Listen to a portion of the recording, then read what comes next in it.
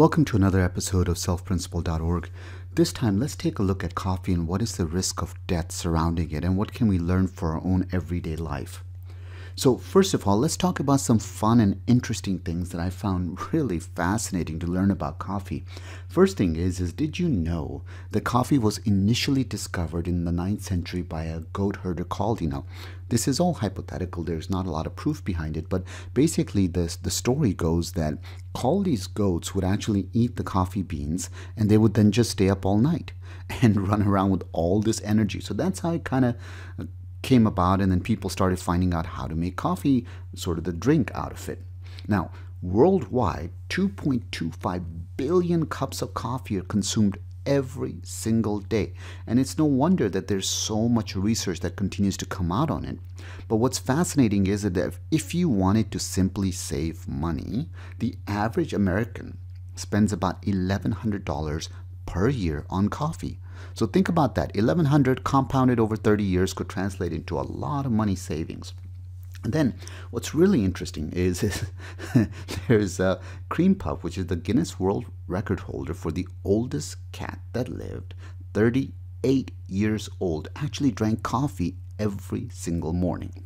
Now, this is correlation. This is certainly not causation, but it's just a fun fact. And then the world's most expensive coffee is $600 per pound, and that's the Kopi Luwak.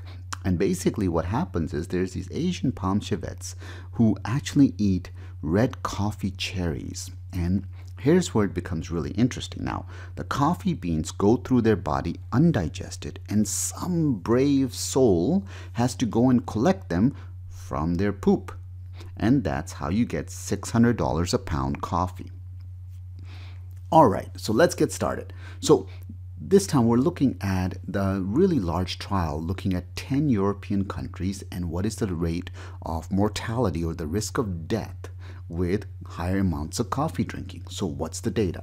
So first thing was that they basically wanted to look at what's going on with disease-specific risk of death. So what are different diseases, and all cause, which means all types of causes associated with death and drinking coffee. Now, this is a prospective study, which means they start and they look forward in time, which is very important because that makes the study stronger rather than retrospective, which is looking back in time. 10 European countries, so keep in mind this may not apply to us the same way. It's looking at European countries. So if you're in California or the United States somewhere, or in a very different geographic part of the world, let's say Southeast Asia, the same data may not apply because it's not looking at the same people. It is a very large trial, 500,000 people as part of the EPIC trial, which we've had great data come out of. This is the European Prospective Investigation into Cancer and Nutrition. And look at that amazing follow-up, 16.4 years. All right, so what were those 10 countries they were looking at? Denmark, France, Germany, Greece, Italy, Netherlands, Norway, Spain, Sweden, and United Kingdom. Recruitment-wise, it was basically over the age of 35 years old. So all you guys in your 20s, once again, this may not apply, but because we have so much data on coffee, all the other data along with this covers a very large population. Now, every time you look at studies, you want to know who were the people they excluded. Well, in this case, they excluded people who were actually sick. So if they already had cancer, heart disease, stroke, diabetes, or highest or lowest in terms of eating too many or too little calories, or they basically didn't follow up. So why should you care about exclusion criteria? Because that tells you a lot about the study. In this case, they're looking at mostly healthy people, not people who have diseases. So once again, it may not apply to those people who have diseases. In terms of data collection, always an issue with every type of prospective cohort studies or looking at population studies is self-administered questionnaires. So people will answer to try to please the person asking the questions, or they may just not know the answer. Listen, it's hard enough for me to try to remember what I ate yesterday. And then caffeinated versus decaf. This is important because this was only collected in a few places. So Germany, Greece, Italy, Netherlands, UK, but not all 10 countries. And then coffee consumption was basically based on cups, right? So it wasn't like this is how many milliliters of coffee you're drinking and so forth. It's based on standard cup sizes. And then blood tests, which were very helpful for things like liver diseases and so forth, were only done on a subset of people. So even a smaller population had blood tests. And that makes sense because trying to get blood tests done on people, especially in a large study, is very, very difficult. Okay, so what did we know about the population? Once again, when you look at a study, you always want to look at both the treatment arm and the control arm and get an idea of what are the differences, because that can cause a lot of biases in the study. Well, in this case, when it looked at the highest coffee consumers, they actually weren't that healthy. In fact, they had higher percentage of smokers. They really didn't move that much. They ate lots more red meat, ate fewer fruits and vegetables, and drank more alcohol. So all the things that they really shouldn't be doing, they were doing as coffee drinkers as well. So what does that tell you is you're already starting with a group that is sicker compared to the people who weren't drinking a lot of coffee. Let's keep that in mind as we look at the data. So let's start with the risk of dying from anything. What did the study find? First, men had a 12% lower risk of all-cause mortality for drinking the most amount of coffee versus the lowest amount. Women had a 7% lower risk. Now let's go into specifics. How many cups that translate? Remember, the previous studies that I've talked to you about looked at about 3 to 5 cups being the sweet spot, right? Cups, not a brand name like Starbucks, something which would actually be their tall coffee is 2 cups. But this is looking at 3 cups per day or more versus none. What did they find? Men had a beautiful 18% reduction in the risk of dying from anything. Women had an 8% reduction in the risk of dying from anything. Now, the most important thing, which I was so glad to hear repeated in this study from other studies, is once again, there's no difference between caffeinated or decaf. So all you lovers who are sensitive to caffeine, you can rejoice, because guess what? Decaf is okay. Now, digestive diseases. This is anything from stomach to the intestines and so forth. What did they find? Men had 59% lower risk of digestive diseases. Women had 40% lower risk of digestive diseases. But what about the risk of death from liver disease specifically? Well, men and women had an 80% reduction in the risk of death from liver disease. And if you had cirrhosis, highest versus lowest consumption, men and women, 79% lower risk of mortality if you had cirrhosis. What about cancer? Was there any data for protective or hurtful? Well, if you drank a lot of coffee, what we found was there really wasn't any data in men. But surprisingly, now this is the only study that I've come across so far that showed that women had a 12% higher risk. When they broke it down, they found that the only place where the risk was specifically for ovarian cancer, no other cancer. Now this is interesting and odd because there's no other study that has been able to replicate that result. And even the authors in this study didn't understand why there was a higher risk, but something to note. Now, why is it that coffee may actually be protective on liver? Remember, we said there's such a beneficial effect to drinking coffee, especially with liver disease and with liver cirrhosis. So what's the possible mechanism? There's a few thoughts. First, coffee is anti-fibrogenic, which means it really prevents scarring on liver cells, which is fantastic. And then it lowers cell growth. So remember, if cells get out of control and they start to divide really fast, that's cancer.